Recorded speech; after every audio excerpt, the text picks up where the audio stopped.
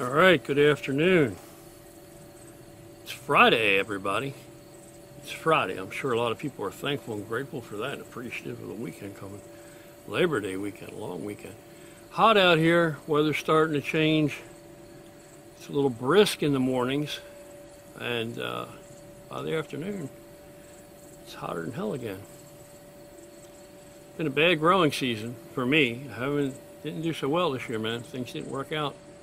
Planted more, but harvest is a lot lighter, you know. Tomatoes, plenty of tomatoes. Gourds, not as many as last year, any of the gourds. Pumpkins really took a big hit.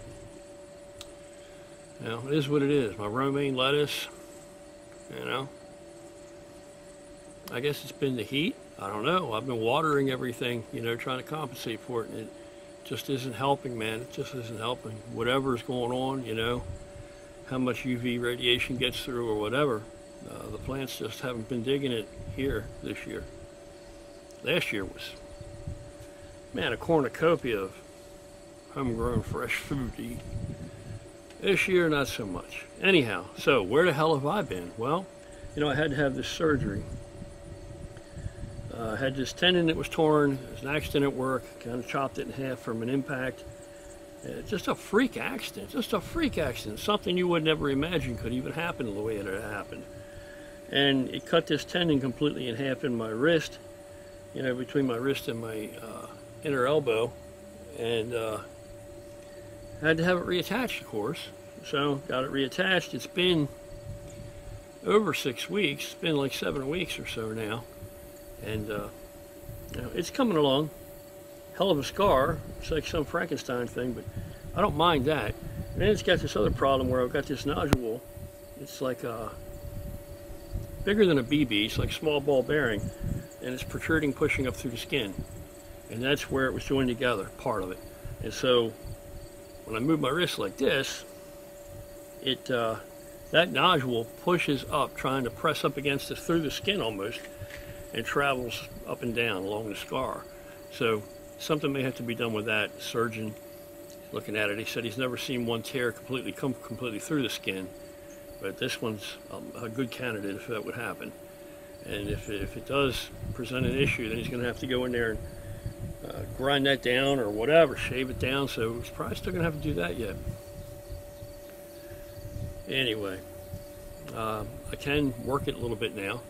Haven't been able to work out, so I have not been eating a lot of food, which typically I do still keep the calories up, and then I just do a recomp afterwards, you know, because I've long enjoyed the practice.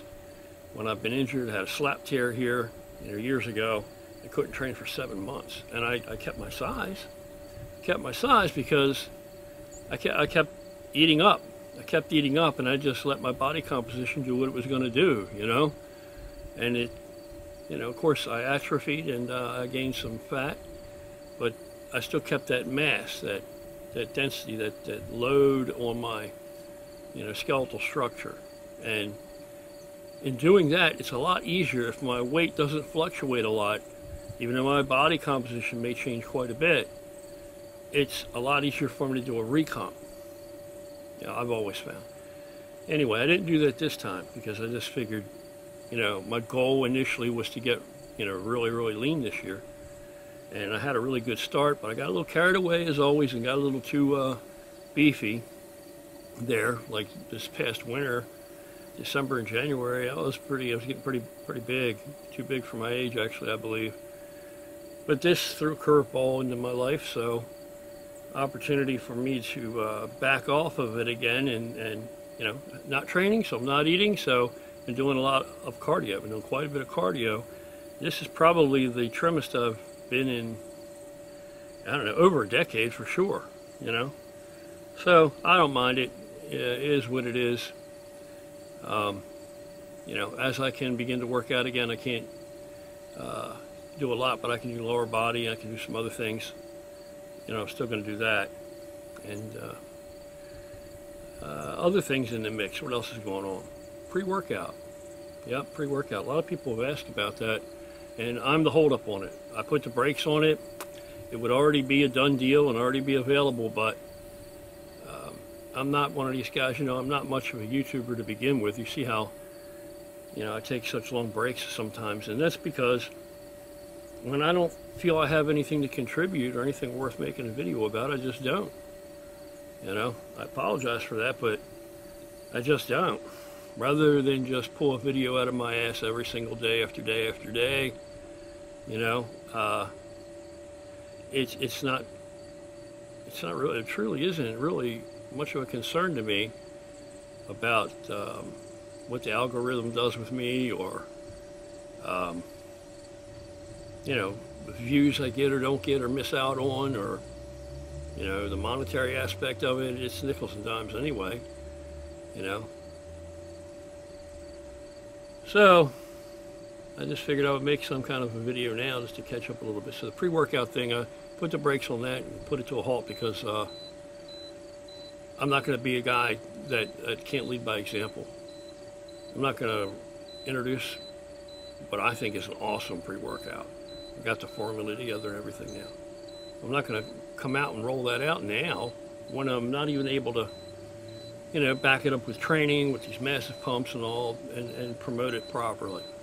You know, demonstrate it. I'm all about the demonstration. It's all about what you can do, you know. Not always about what you can explain. Because a lot of people can explain things that they think, you know, their perception is their reality. But there's a real reality. You know what I mean? It's different. Reality and perception are different. But to most people, their perception is reality. And that's not always true, you know.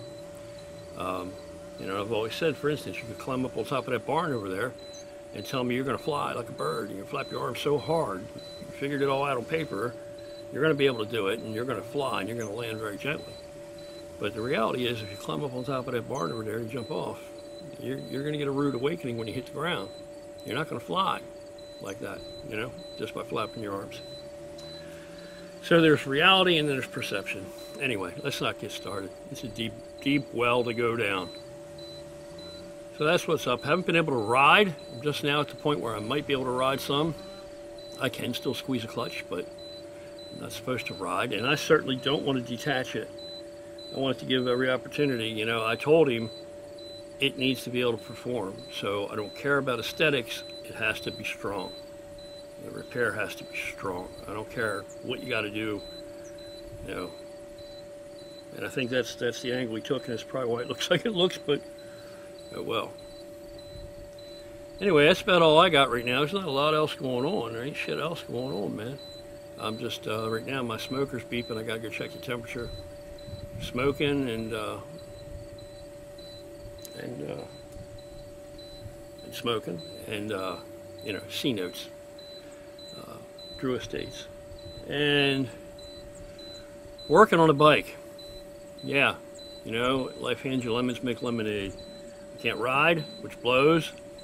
My favorite riding time is in October anyway.